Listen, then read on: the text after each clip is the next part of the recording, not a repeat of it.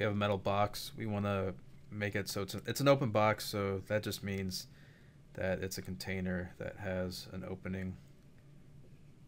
There's no top. Oops. So it's just you can fill it up, and then you can still see it. So it needs to be 4 cubic feet. All right, so we got a box here. We need to cut away X amount. X, X, X, X. All right, so however you want to do that, but it needs to be cut away, and then we need 4 left.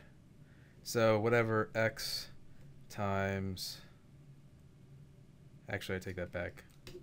It's not going to be X, it's going to be, I'm sorry. We're cutting away 1 foot. So it's going to be,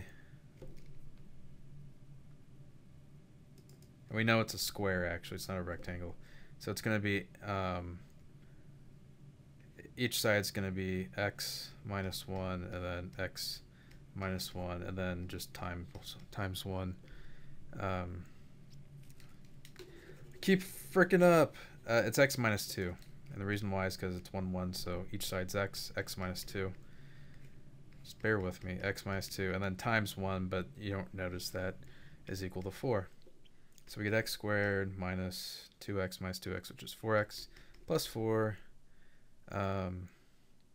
equals 4. So the 4's cancel out. We're left with X squared minus 4 equals 0. So it's X minus 2, X plus 2 equals 0. X is equal to negative 2 or 2. So in this case, it's going to be 2. So the sides of the box, so it's going to be 2 by 2, and then just 1 up.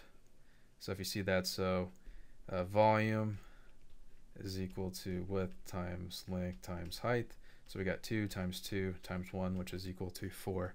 So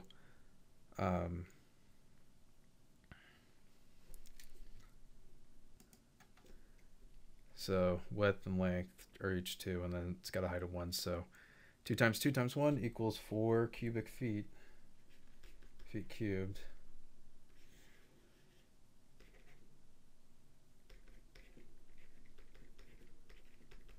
That's it.